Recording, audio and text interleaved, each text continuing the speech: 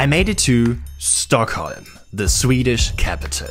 A city that is not just historic and modern and stunning beautiful. Stockholm also plays a big role when it comes to pop culture. The children's book author Astrid Lindgren, for example, lived here when she wrote her famous stories. I already told you about that in my latest videos. But also music history was written here. This building you see right behind me is the so-called Avicii Arena, a concert hall dedicated to the famous dance music producer who was born in Stockholm and also had his studio here. And well, Avicii was not the only one. When it comes to pop music, Sweden has an outstanding history. Sweden is the only country, alongside the United Kingdom and the United States of America, that exports more music than it imports. And a lot of songs we hear every day on the radio, sometimes without even knowing it, were written and produced by Swedes. You need a few examples? Well, the famous band Abba, of course, is from Sweden. Also Roxette, Ace of Base, The Cardigans, Robin, Nene Cherry, the Swedish House Mafia, Dr. Alban, Lykke Li or Zara Larsson. This year, Sweden also won the Eurovision Song Contest with its singer Loreen. The country has won the competition a total of 7 times since the ESC was founded. So far, only Ireland has achieved this. And well, last but not least, also Max Martin is from Sweden. You don't know who that is?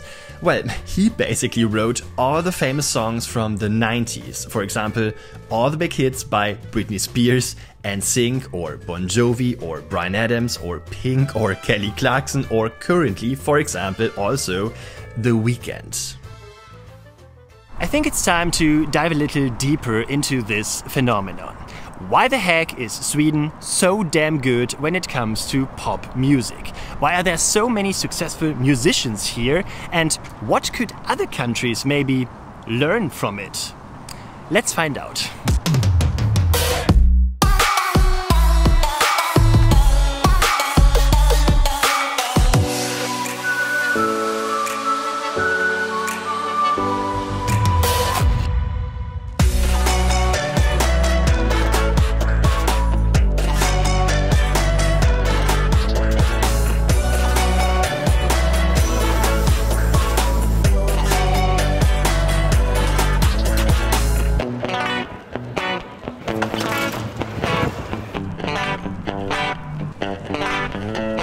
So, before we try to answer the question why Sweden is so good at pop music, I thought we should visit some places first that are important for this outstanding music history.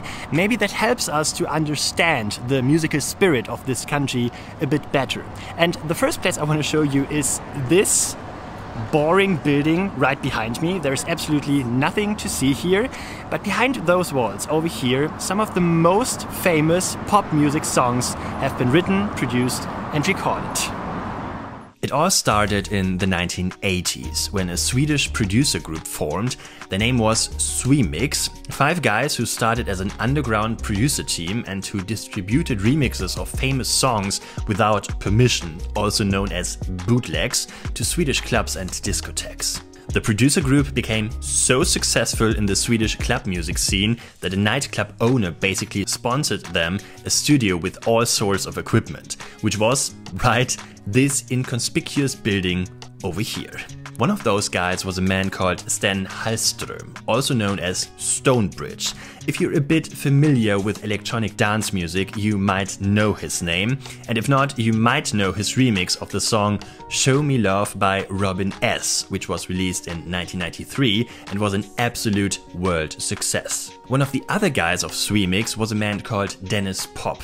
He produced the first songs of the Swedish band Ace of Base, also the famous hit All That She Wants, and after this song totally blew up, the little music studio in Stockholm literally became the #1 address for big artists all over the globe. Dennis Pop started a record label and production company called Cheiron, and at the beginning of the 90s he also started to work with a musician and songwriter called Max Martin, I just told you about him. Their first successful collaboration was a song called Wish You Were Here by Rednecks, reaching #1 in several European countries in 1994. And in the same year, they also released their song Look Who's Talkin' by Dr. Alban. But well, even though those two songs were already super successful, this was just the beginning. 1 year later, in 1995, an unknown boy band entered the doors of the small studio in Stockholm, 5 American guys who called themselves the Backstreet Boys. From that point on, the Cheiron studios with Max Martin and Dennis Pop basically produced all the big plastic pop songs we know from the 90s, Quit Playing Games with My Heart, for example, or Baby One More Time by Britney Spears, but also songs performed by Westlife, NSYNC and Bryan Adams. The sad part of the story, Dennis Pop died in 1998, succumbing to cancer at the age of just 35. His colleague Max Martin, however, continued his work. The production studio here in Stockholm closed its doors in the 2000s, but Max Martin became the #1 songwriter for basically every second pop song we know today. Here are a few examples of his work: Since You've Been Gone and Behind These Hazel Eyes by Kelly Clarkson, for example. It's My Life by Bon Jovi. It's Gonna Be Me by NSYNC. I Want It That Way by the Backstreet Boys. I Kissed a Girl by Katy Perry. So What by Pink. Shake It Off by Taylor Swift. Yeah, Swifties, you heard me right. Love Me Like You Do by Ellie Goulding. And Max Martin also wrote the famous hit song Blinding Lights by The Weeknd. What a career, right?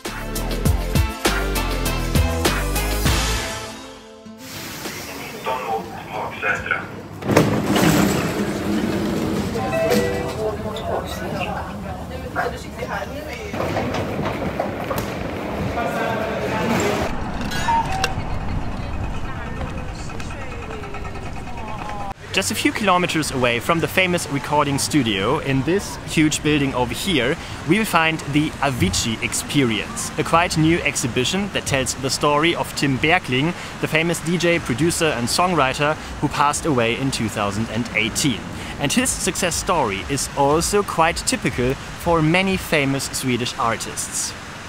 Avicii's music career basically started in school. He used to go to the same class as Otto Knows and Alesso, who later also became very big names in the electronic music scene. As teenagers, they started to work together on songs. And just like the Swemix guys, also Avicii started to spread his songs and remixes in young years in the dance music scene.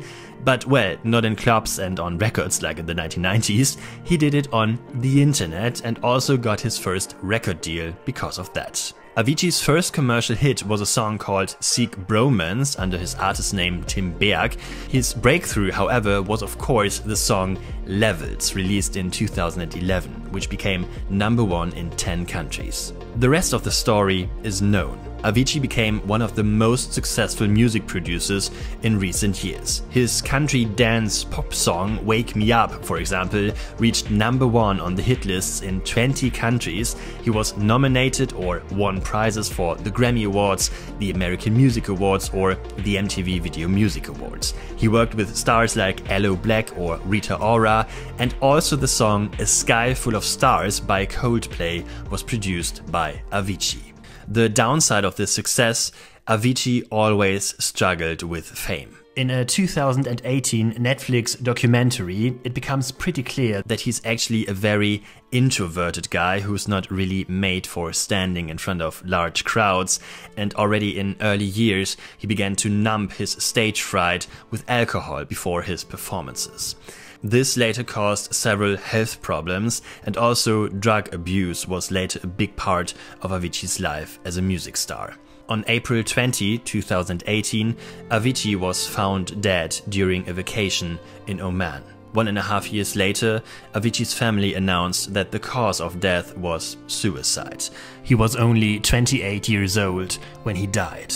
The Avicii Experience in Stockholm, which was opened in 2022, tells the story of this outstanding but also tragic career. It tells the story of Avicii's youth and how he produced his first songs in the bedroom, his legendary rise but also his fall, and it tells the story of his legacy and what he actually left to the music scene. Admission is 19 euros.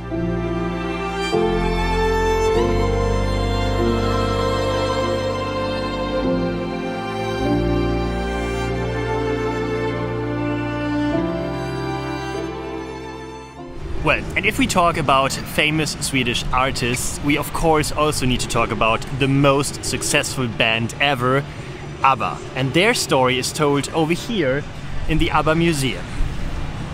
The journey of Abba began in the early 1970s, when Björn and Benny, two aspiring Swedish musicians, met and began writing songs together. They soon joined forces with the vocalist Agneta and Annie Frid.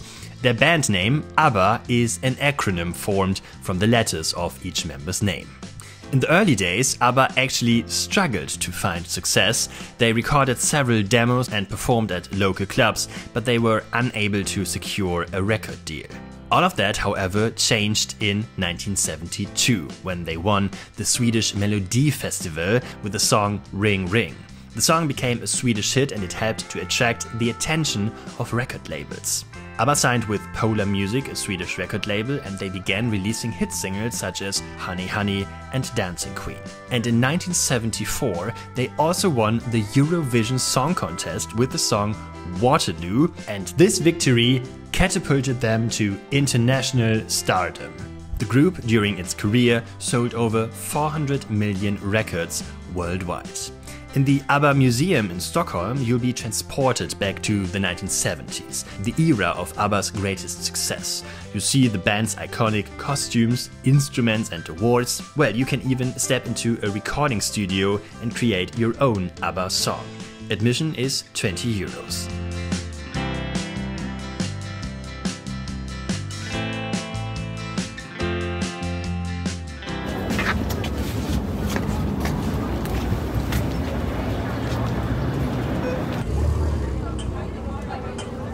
So, there is one last thing I'd like to mention, because Sweden not only has quite successful music artists, it also plays a big role when it comes to music infrastructure. The building you see right behind me is the headquarters of Spotify, one of the most successful music streaming services ever, and it was founded right here in Stockholm. In the early 2000s, the music industry was facing a big crisis. Piracy was rampant and record sales were plummeting. And in this challenging environment, two Swedish entrepreneurs, Daniel Ek and Martin Lorentzon, had a vision. In 2006, they launched Spotify, a music streaming service that offered users access to a vast library of songs for a monthly subscription fee. The idea was simple.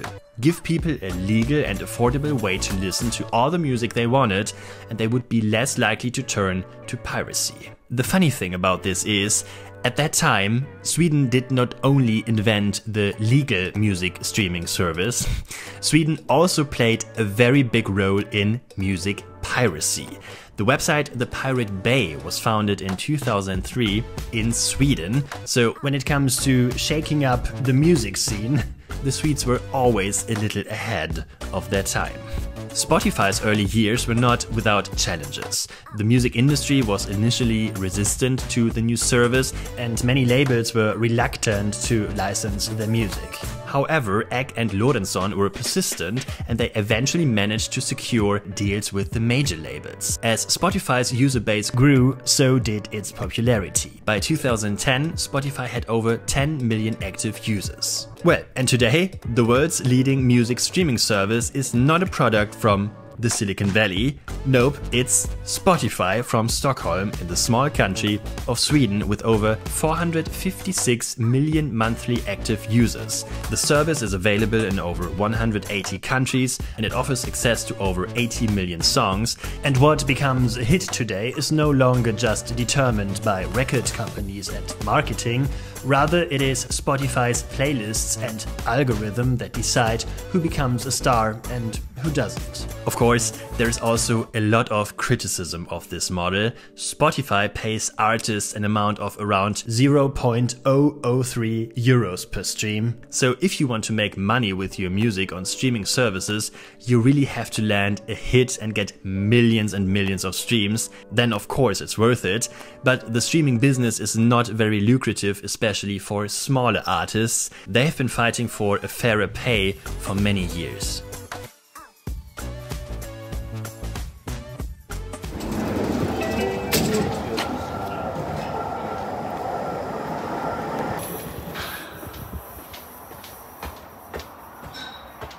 Okay, now we've learned a lot about Swedish music history. Now it's time to answer the most important question. Why?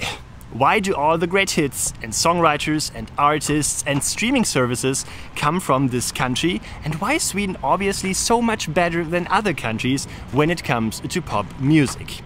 Well, if you do your research on this topic, you will come across all sorts of explanations. There are music discussion boards on the internet discussing this topic for years now. Music magazines also reported on this, and also the science already studied this topic. Well, and there are a few explanations that you read in all those publications over and over again. Theory number 1. Early music education. In Sweden, people come into contact with music already at a young age. And, well, not by accident, this has actually something to do with politics. There are numerous publicly subsidized music programs in schools in Sweden, and around 30% of Swedish children take part in them.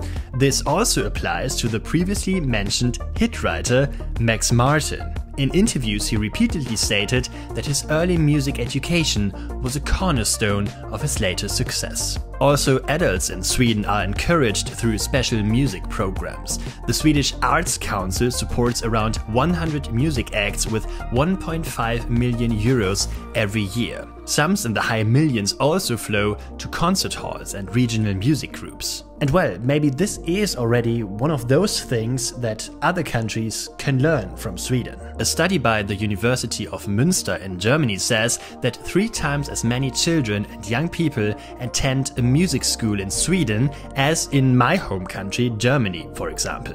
The course fees and the loan of instruments in the country are also cheaper. So, the early music education obviously plays a pretty big role. But well, there is more. Theory number 2. The Swedes just love music. Pop music is not only a thing that you hear on the radio in Sweden. No, it's an important part of the Swedish culture, and you can also hear and see that in the media. Music shows play a very big role on Swedish television. For example, there is Allsång på Skansen, a sing-along event that has existed since 1935 and is broadcast every year by Swedish television. The music show Så mycket bättre is also extremely successful, and there are also many music quiz shows on Swedish TV. The musical highlight every year is the so-called Melody Festival, a 6-week Saturday evening competition in which the participant is chosen for the Eurovision Song Contest. If you compare this to other European countries, this is not just a lame TV show. Around 4 million people tune in every year. That's almost half of the population.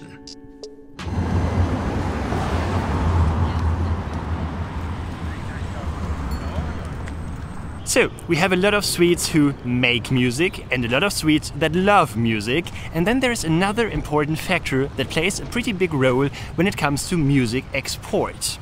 Theory number 3. Sweden is international. The Swedish music industry is very focused on the world market and not only on the local market here in Sweden. Why is not entirely clear, but an explanation could be that it's just more lucrative. With just 10 million inhabitants, the country is one of the smaller countries in Europe. If you produce music in France or Germany, for example, you don't really need an international market. There are enough people who could buy or stream your music. It's not exactly like that in Sweden.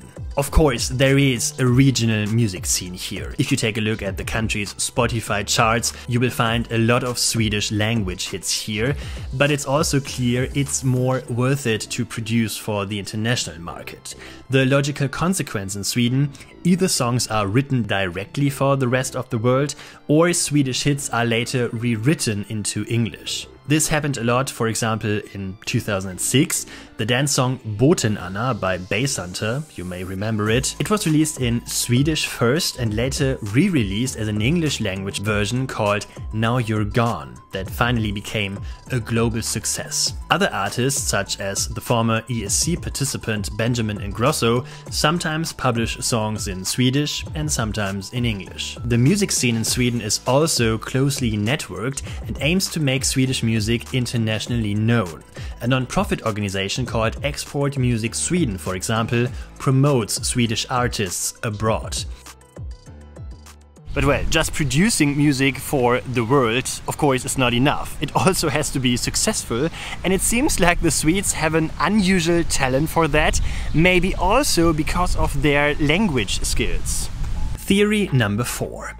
The Swedes speak and sing very good English. Various surveys, including one by the European Union and the English Proficiency Index, give Sweden the highest level of English proficiency among European countries where English is not a native language. Unlike other European countries, Swedes also do not dub English language TV shows and films, so also children come in contact with the English language already in early years. And of course, if you have a feeling for the English language, it also helps you to write good English songs. Anyway, English is still not the mother language of Swedish people. It's also not my mother language as a German. You can hear that when I speak. I sound different, I make grammatical errors, I phrase sentences differently than a native English speaker might do it. And well, you can actually also hear this phenomenon in big Swedish hits. The lyrics of the song I Want It That Way by the Backstreet Boys, written by Max Martin, for example, make absolutely no sense at all. The story that is told about this pop song is that Max Martin was not a very good English speaker back in the day, so he just wrote the song and they changed the lyrics of the song later so they made more sense. But the Backstreet Boys just didn't like them, so they left the song as it was. Ulf Ekberg, who is a founding member of the band Ace of Base, explains this phenomenon to the newspaper The National like this. For Sweden, melody is number one and always has been. While the Americans, it's the lyrics first, production second and melody last. I'm not saying the lyrics are not important, but for us Swedes, for whom English is our second language, we just try to make it understood by a world audience. Because of this focus on lyrics, some of the American songs are complicated and can sometimes be not much fun. While for us, we always try to reach as many people as we can, so we have feel-good melodies and simple lyrics so everyone can have fun. Well, sounds like a good formula for success, right? And well, if we talk about melodies, there is another and one last theory that you read over and over again, not at least from Swedes themselves. Theory number 5. Swedish songs are so melancholic. The country's official PR website, Sweden SE, states that Swedish songs always have a certain melancholy that songs by foreign artists often do not have. This is supposed to be triggered by the long, dark winters in the country, which obviously offer a very special atmosphere to write good melancholic pop songs. The melancholy is a tradition began by Abba, who took their cue from Swedish folk music, the website writes. Tunes once whistled in the depth of the pine forest now echo worldwide. This theory could actually be true. Lorene's ESC hit, Tattoo, is danceable, but it also consists of a striking number of minor chords. In addition, kitschy romantic language images like violins playing and the angels crying, stuff like that. Also, the music that started this Swedish pop phenomenon has a high number of minor chords in it. Look at this song by Ace of Base, for example. Or even look at Look Who's Talkin' by Dr. Alban. It starts with a minor chord, it continues with a minor chord, and that's very typical for all the big Swedish hits. They are fun, they are catchy, they are danceable, but also a bit sad and melancholic at the same time. So, it seems like in Sweden we have a quite special mix of different factors. We have a good connected music scene, we have early music education, we have a quite interesting internationality that other countries might not have in this form, and of course we have a country that just loves music. And well, in the end there is just one more thing I can say, like Abba did back in the day. Thank you, Sweden. Thank you for the music.